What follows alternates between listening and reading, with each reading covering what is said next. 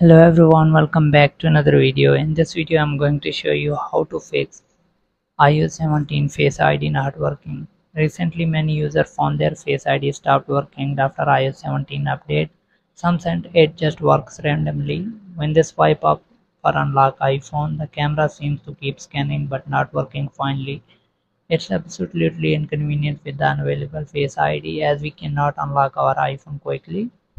So to fix this problem, watch this video until the end.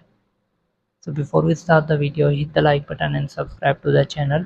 So the first step is reset Face ID. Resetting a feature is one of the effective ways to fix the disabled feature. If the Face ID is suddenly disabled on your iPhone, you can go to settings, scroll down and then click on Face ID and passcode. Enter the passcode of your iPhone. Then you can simply click on reset Face ID and then you can set up a new face. So once you have done this, if it's still not working, then the next step would be restarting iPhone. Restarting iPhone can make you get rid of some sudden issues on your iPhone, as your system can have a brief refresh through its way.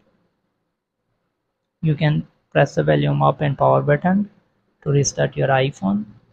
So once you have restarted your iPhone and if it's still not working, then the next step is clear your true depth camera. The true depth camera is the tech used on iPhone front camera that supports Face ID.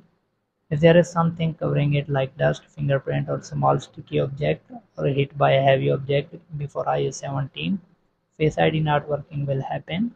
You need to use a cloth to clean it before trying to use Face ID again. Then move on to the next step. The next step would be reset all settings. If the issue is caused by wrong setting on your iPhone, this method can make your Face ID get normal again. It is able to reset all settings back to the original status without data losing. You can go to settings, click on general, scroll down, click on transfer reset, click on reset, reset all settings, enter the passcode of your iPhone and you're done. So hope this video helps. Thanks for watching. Subscribe.